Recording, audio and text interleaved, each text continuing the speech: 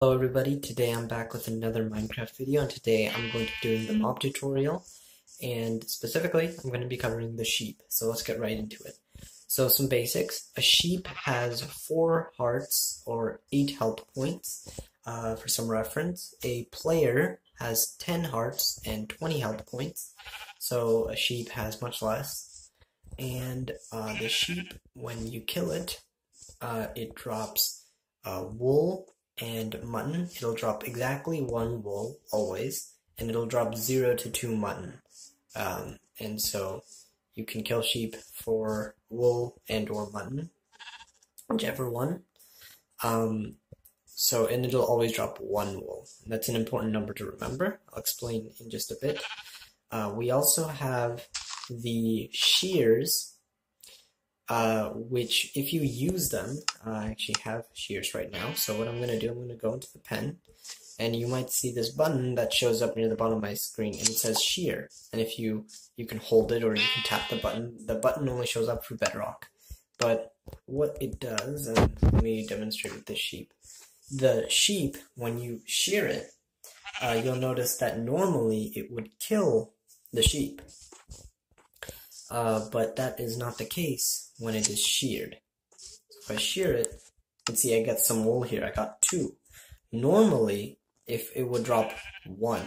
And so you can get, if you're looking to use sheep for wool only, or you just, you don't need the mutton as much, and you're just looking to get it for wool, you can use shears instead, and a shear is crafted with 2 iron, by the way, so you don't even need a crafting table for it. So besides that, a sheep, by the way, I believe, let me do a little demonstration here. If you kill it, it does drop mutton, but it does not drop any more wool. So if it's sheared, if I were to shear the sheep again, kill it, it wouldn't drop any more mutton. The wool I had was from before, I believe. And so it's important to note, by the way, since netherite does 8 attack damage, that it kills a sheep instantly. And let me get the sheep back.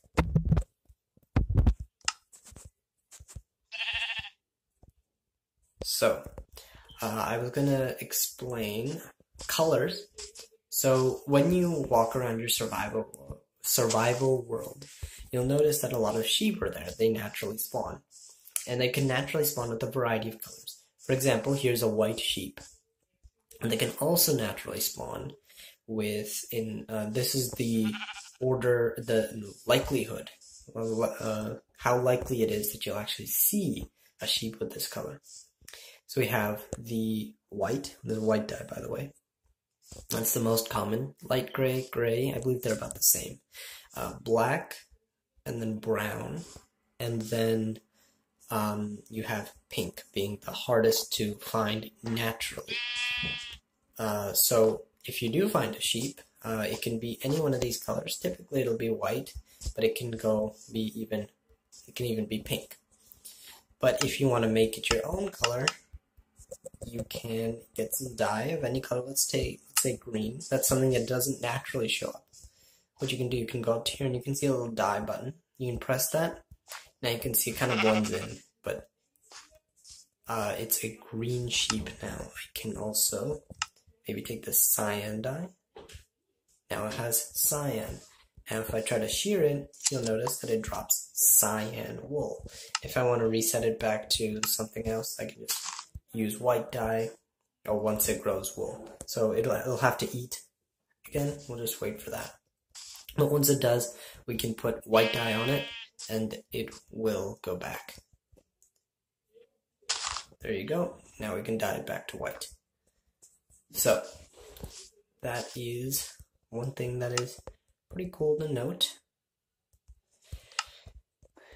And besides that, there's one little cool feature. I know I try not to cover like small features that aren't that useful. This is something that's actually a little bit of a secret in Minecraft. It's kind of an open secret at this point because a lot of people know about it.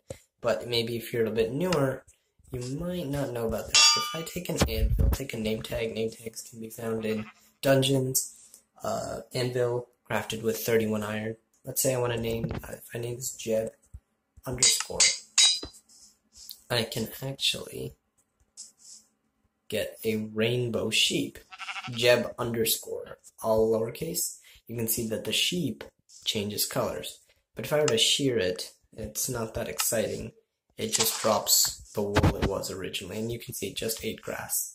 It just drops normal white wool, not rainbow wool. So that's something cool, and I guess kind of there. And also you can breed sheep. As you can see, this one naturally spawned in the light gray color. So what we're gonna do, I'm just gonna change this back. Oh, we have to remove the name tag. Oh, okay. Okay, whatever.